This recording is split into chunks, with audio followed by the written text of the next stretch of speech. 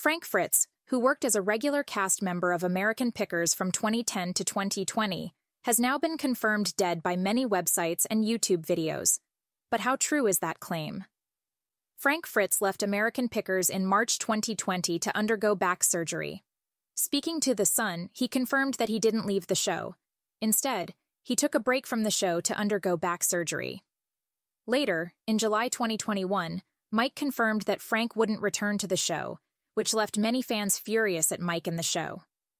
To make things worse, Frank suffered a stroke on July 22nd, and since then, many websites and YouTube videos have been circulating rumors of his death. Most recently, some websites that rank ahead in the Google algorithm have claimed that Frank is dead, leaving many fans concerned about him.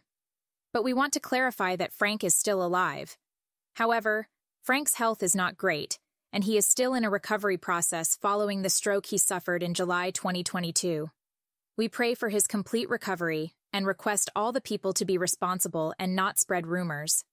We also request his fans to always follow authentic sources to get the real news.